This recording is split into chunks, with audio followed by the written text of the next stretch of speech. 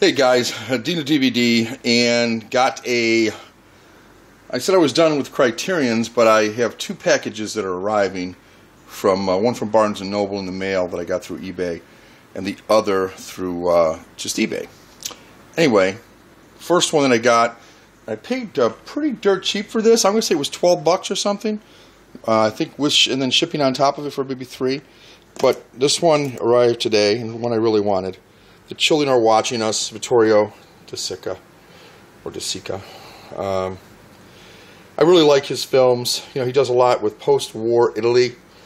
The Bicycle Thieves, I should say, is another one I've got. Here, sitting right there on the shelf, by matter of fact. Deals with a man who whose family's livelihood, really, and his livelihood and his family's well-being rests upon his owning a bicycle to gain one of the only jobs there is in town. And, of course, on the first day on the job, someone steals the bicycle right from under him. And he and his son spend most of the movie trying to find the thief and the bicycle. Then there's Umberto D., which is about a pensioner in post-war Italy who used to work for the government, and now he finds his pension's not enough to pay the rent and not enough to really make ends meet. So he and his dog wander from place to place trying to get something, trying to eat, trying to find a way to live, and trying to find a place to live ultimately. This one, The Children Are Watching Us, deals with a family in post-war Italy going through financial difficulties, and the children kind of watching a family disintegrate. So not exactly an uplifting movie, but one that I'm looking forward to watching. The Children Are Watching Us by Vittorio De Sica. Really like his movies. I guess I must like depressing films or something.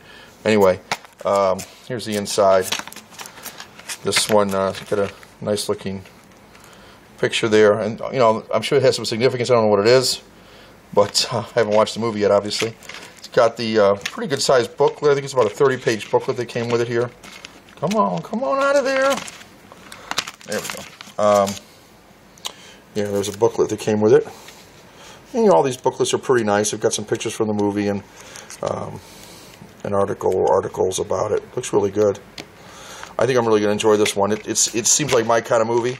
And then Shoot the Piano Player, a film by Francois Truffaut, was the postcard that once in a while you'll find in these. I've gotten lucky with a couple of these used ones I've gotten off of eBay where the postcards come in it. So it's kind of cool. I haven't seen that one before, and that should be interesting.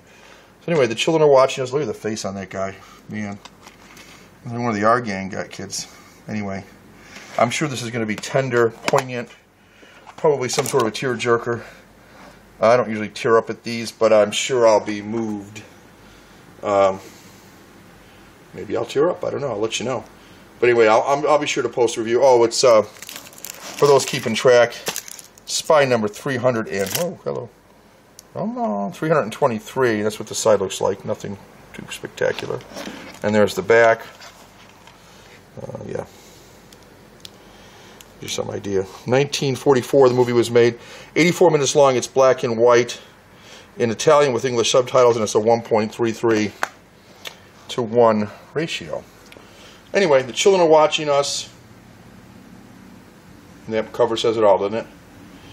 Alright guys, I'll let you know after I watch it what I think of it. I've got a bunch to watch and a bunch to post reviews on, but since I'm not going to be buying any for a little bit, I think, I'll be posting some reviews of a bunch of the ones I bought recently. Thanks guys, take care, hope everything's going well for everybody.